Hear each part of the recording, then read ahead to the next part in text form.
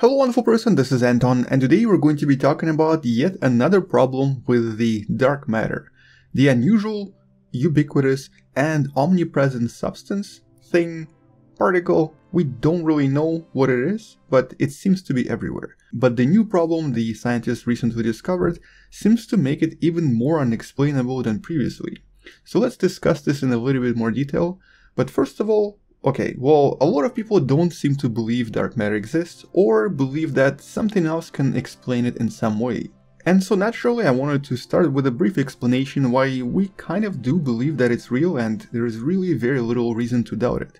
First of all, the dark matter itself was essentially discovered when looking at the so-called galaxy curves or galaxy rotation curves as you see right here. If you look really closely, the galaxy on the left seems to have slightly slower spinning stars in it, whereas the galaxy on the right has stars moving a little bit faster.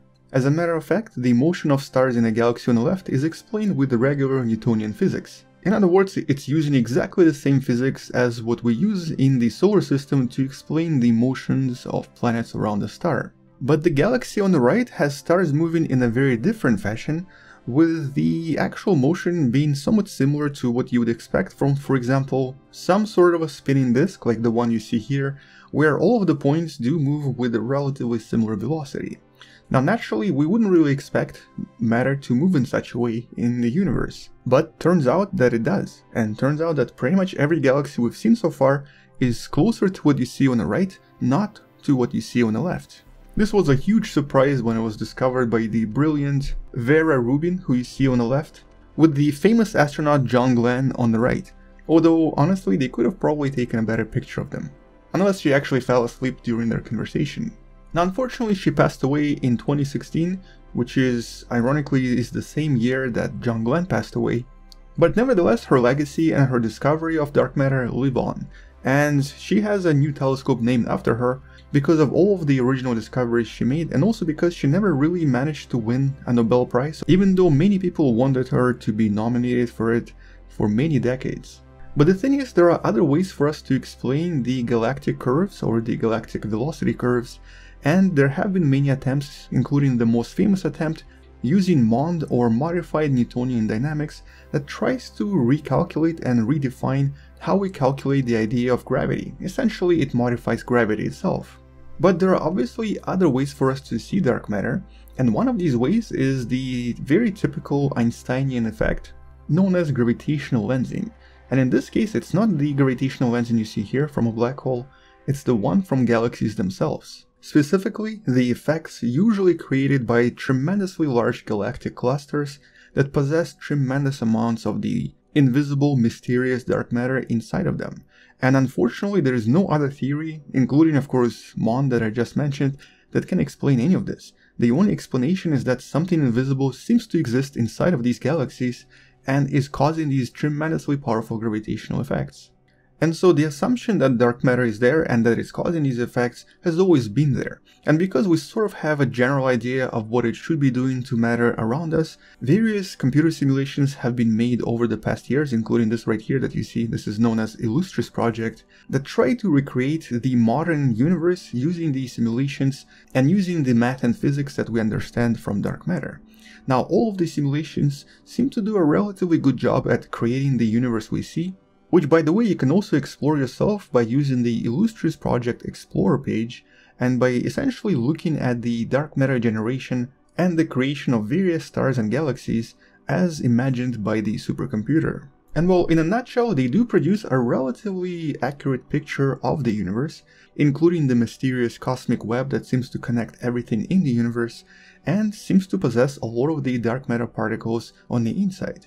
However, this is where we get to the new study, and actually several new studies that seem to discover something that doesn't really make sense. For example, the most recent release of the KIDS survey or Kilodegree survey that essentially analyzed the universe around us discovered that certain parts of the universe and certain clumps in those parts seem to be about 10% thinner in terms of the amount of dark matter in them than it should be. In other words, it was more homogeneous and didn't possess the exactly same amount of density as what we usually create in these super simulations in Illustris or other projects. Now this is not really a big difference just yet. However, there were other studies Specifically, most recent studies by using Hubble telescope that focused on studying specific clusters of galaxies, very massive clusters that possess a tremendous amount of mass in general. And the paper that, as always, you can find in the description below, pretty much discovered almost the opposite of what was discovered by the previous surveys. And although it doesn't actually contradict the findings of the universe being a little bit thinner, it does contradict those findings when it comes to very specific clusters. They seem to have discovered at least 3 galactic clusters that seem to be much thicker in dark matter than they should be, about 10 times thicker. In other words, the gravitational lenses produced by these 3 specific clusters were like 10 times more powerful than they should be. And that of course only means that there is a lot more dark matter present in them and a lot more overall mass. Because we cannot see this mass, it can only be dark matter. At least that's the current assumption.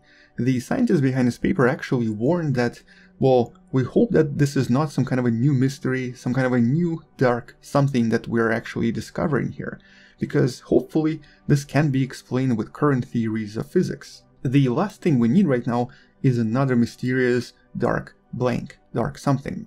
And actually, as you can imagine, these ideas already exist out there. They're not really theories yet, but there have been propositions suggesting that there might be another some sort of a particle or energy that causes the universe to act slightly different from what we imagined. But I guess the question here is, how do we know that this is dark matter after all? Well, it's all really based on our understandings of how gravitational lensing works. Today we're pretty certain we know how to figure out how much mass there is between a bright object and some sort of a mass in front of it.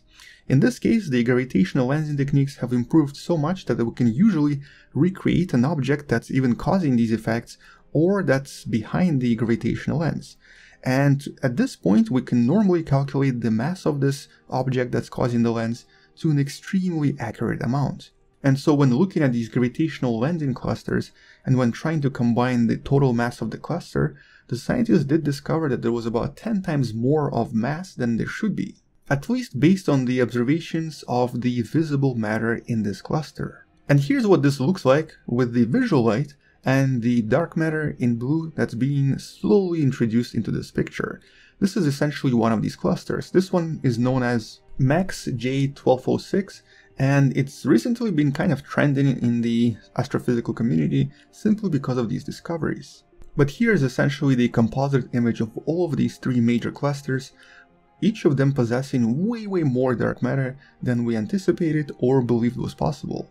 And the most interesting part is actually shown right here. This is what's known as the nested lenses and are produced by the immensely dense concentration of dark matter present in each of these individual galaxies that sort of act like a typical collection of lenses, although in this case they're arranged in very different ways, and so the actual lensing effect, despite being very powerful, is not particularly useful at looking at objects behind them.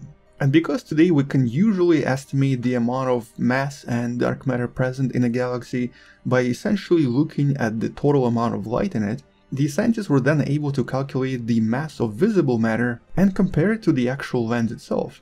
And it turns out that it just doesn't add up. There's a huge amount of dark matter that's distributed here invisibly and across a much larger area, which is essentially what you're looking at here in this other image. And although to some extent, of course, this all makes sense because a more sort of dense and a more massive cluster is going to attract even more dark matter in it, and objects like, for example, galactic voids where there's nothing are going to have almost nothing in them, it still doesn't really explain to us why is it that these specific clusters are so much more dense, and why is it that the majority of the universe seems to be much thinner in the amount of mass and amount of dark matter present in the cosmic web.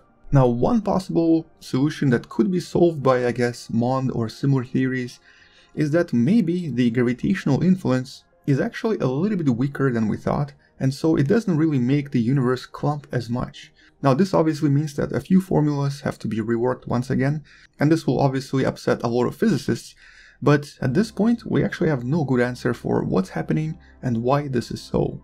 Other explanations involve an introduction of a completely different concept known as dark radiation, so once again, dark something that we know nothing about.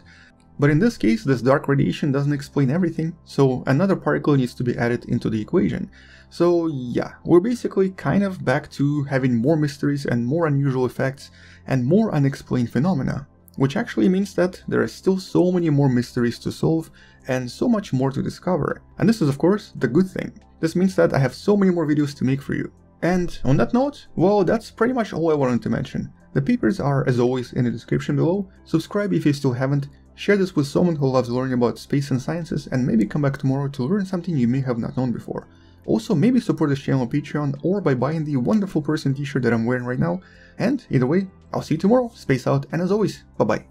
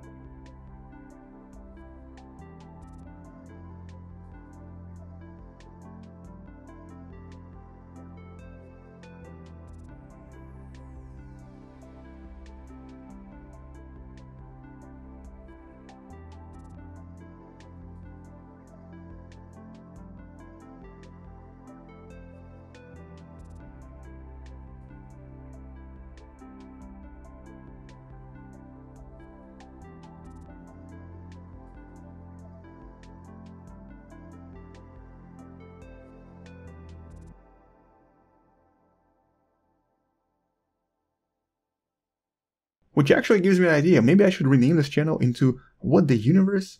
Meaning that, you know, there seems to be so many different things happening, and it always makes us think that everything is dark, unknown to us.